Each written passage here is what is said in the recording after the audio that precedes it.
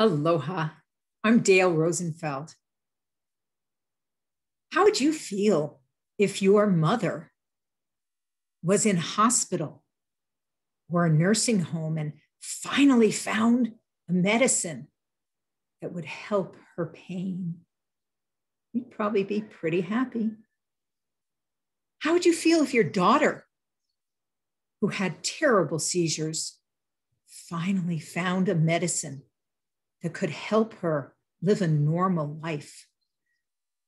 That too would probably make you happy.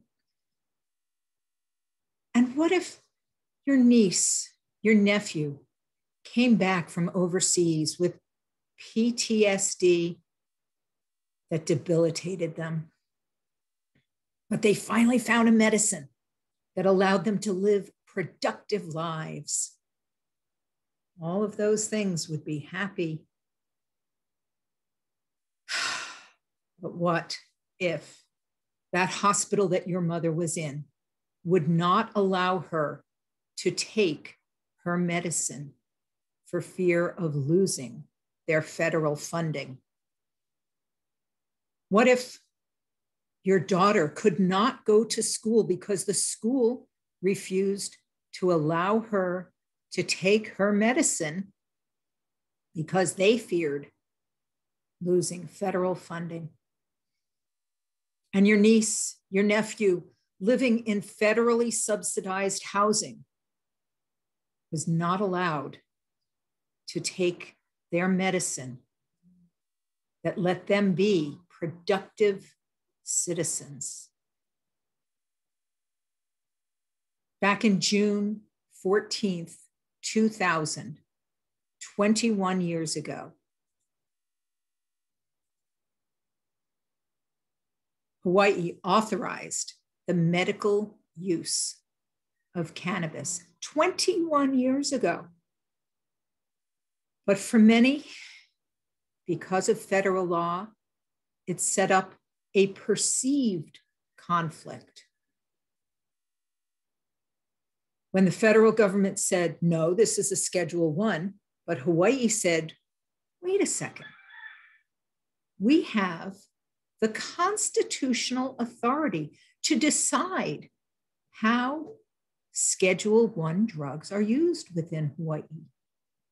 There's a precedent already set by Iowa, by Wisconsin, requesting written acknowledgement of this authority given to the states. We're now asking for that written authority as well. We know it exists, but putting it in writing will stop the conflict in so many people's minds. So we are now requesting a formal written acknowledgement that the listing of all sorts of marijuana, cannabis, as a controlled substance in the federal Schedule I does not apply to protective activities in Hawaii. What does that mean for you? Well, it means that Hawaii would allow research at our state-of-the-art research, cancer research hospital in Honolulu. Right now, they can't do research on cannabis. With this written authority, it would make it less worrisome for those hospitals. It would mean that your daughter could go to school and without fear of the federal interference, she could take her medicine for her seizures and go through and graduate top of her class, most likely.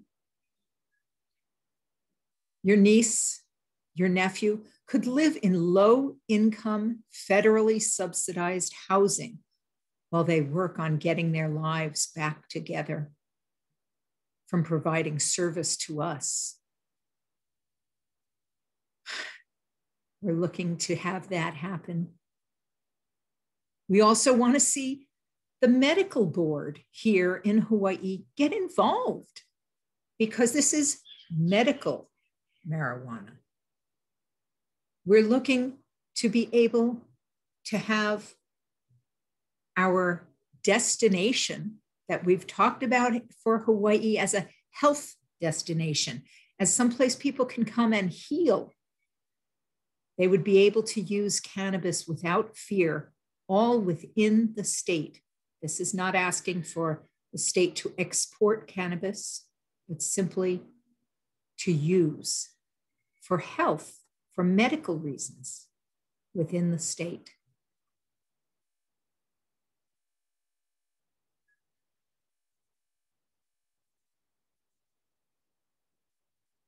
We are requesting in HCR 132, which has already been approved by the House and the Senate.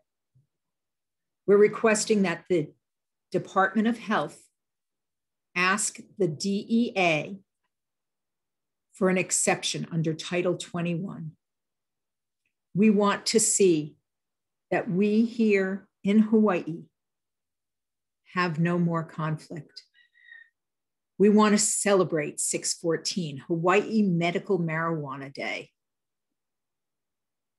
Join us, would you? 10 till 3 on June 14th via Zoom. We're ready.